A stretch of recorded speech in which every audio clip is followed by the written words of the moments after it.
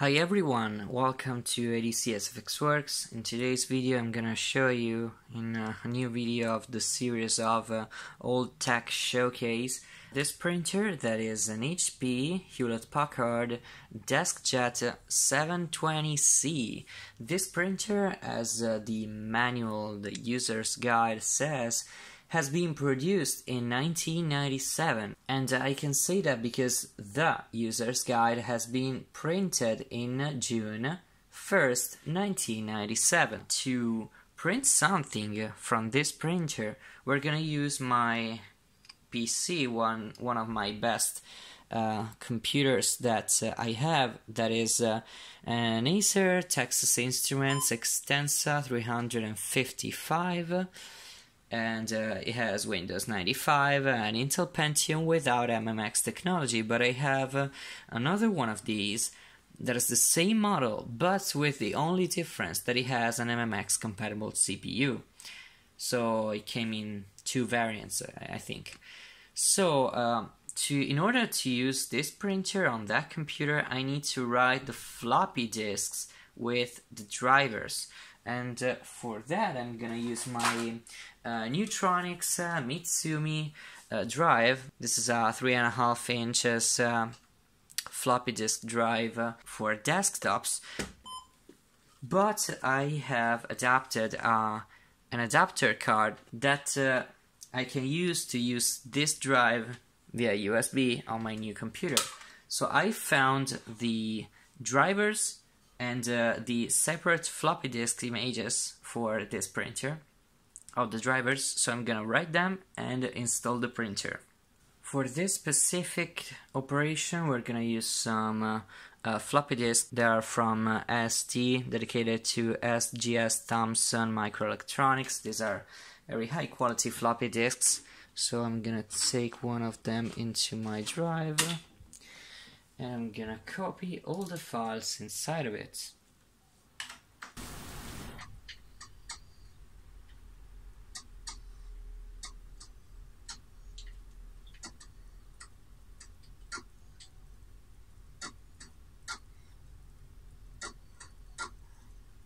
And here's my last fourth floppy disk for this printer driver. So let's install the driver and print something. Okay, so let's get the floppy disk inside of the drive and open the setup program.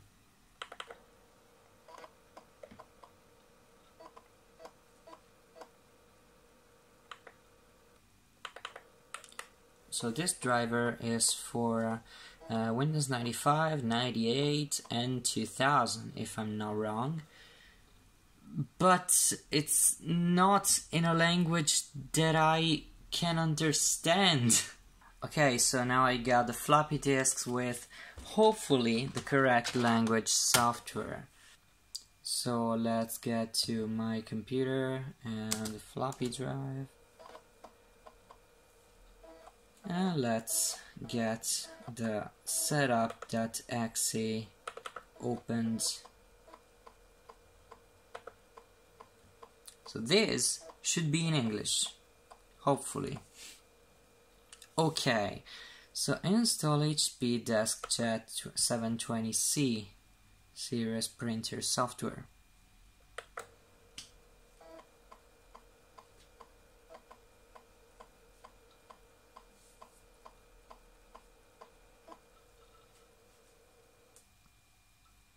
Okay, full screen installer, okay. Click next to continue, accept, LPT, of course. Please select which port of your... okay, I had to power on the printer.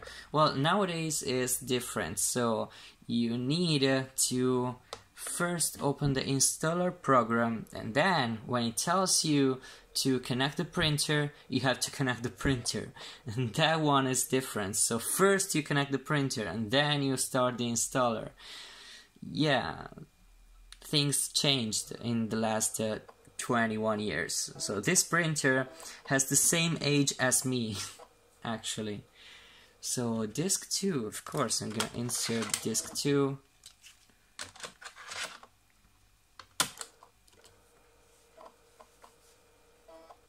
Now the disk 3.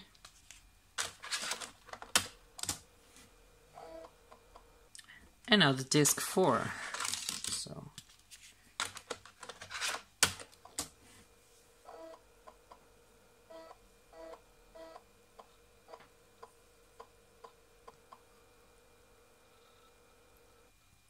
adding shortcuts, adding printer, okay. Windows needs to be restarted for the changes to take effect. Save will work and okay. Work in all running programs. Remove any floppy disks. Click restart when ready. So let's restart the computer.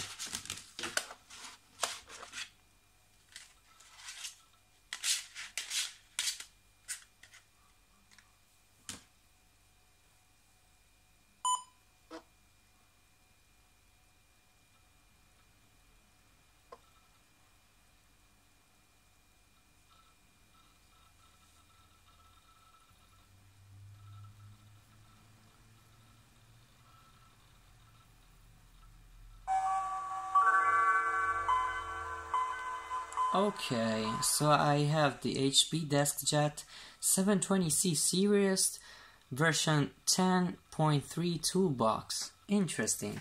So now I'm gonna power on the printer and the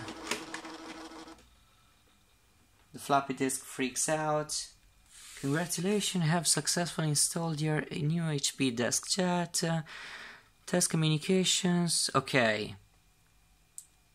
So now I have to connect the printer and power it on. So it's connected to the power supply.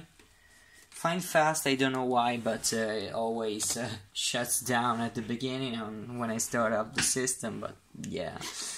So now I will power on my printer and I'll do next. Test printer communication.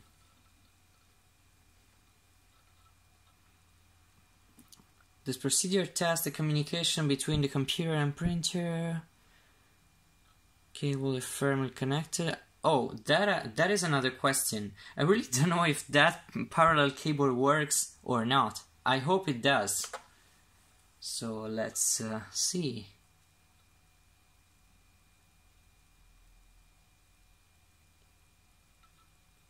Actually it does. Okay. So let's do next. And everything is fine, I think. So let's open this HP DeskJet 720C toolbox, because I have never seen that. Okay. Printer cleaning, replace print cartridges, load paper. So this is a guide, of course. So printer services. Align the print cartridges. Oh, this is something that I never done, because I have installed in this printer some cartridges that are expired and not produced, expired in 2004. So they should work, but I'm not sure. So firstly, I'd say that we print a test page, but then we will move to the printer. Okay, and print a test page. Let's see. New print cartridge has been installed. For best print quality, cancel printing and align the print cartridges in the HP toolbox. Well, first I want to see the actual quality. Then I will do the alignment. Let's see.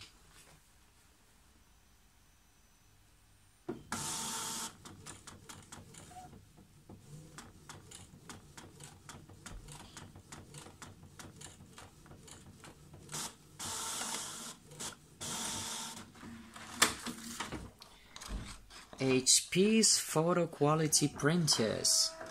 Hewlett-Packard, expanding possibilities. DeskJet 720C. Well, this is the 720C, but yeah, that's it. So why don't we align the print cartridges? Let's do a head alignment. Because these cartridges, here's another very nice thing about these printers. these cartridges can print 900 pages in black and 650 pages in color. This is insane even for today's standards. So that's a very nice thing for HP. Good job, HP. And just thinking that they were producing printers that could print 900 pages for black in 1997, and actually if you buy an HP printer of this type, you get cartridges that can print maybe 150 pages, so, and they cost more, so yeah, that is a very, very bad thing.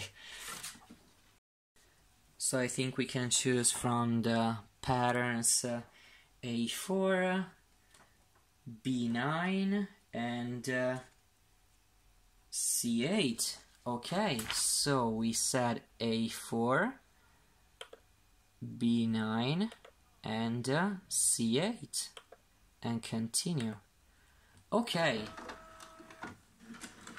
it's printing now. Okay, what is going to print?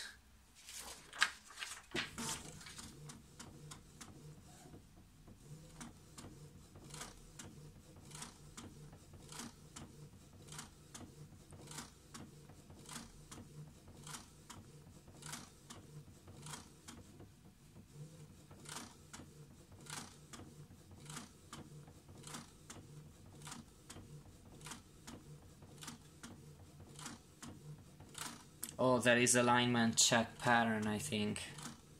Yeah, old printers do always this. Okay, so you can see, well, pretty good alignment. I'm not saying perfect, but yeah, very good alignment. Okay, so I should say we are done. Now I will move again on the computer because I wanted to see if I can do a Windows test page from Windows 95. I think I'm able to do that because well, I have tried this only in Windows 98, but yeah, Windows 95 should have also a test page in the properties. Yeah, print test page. Okay, so do a Windows 95 test page. Okay.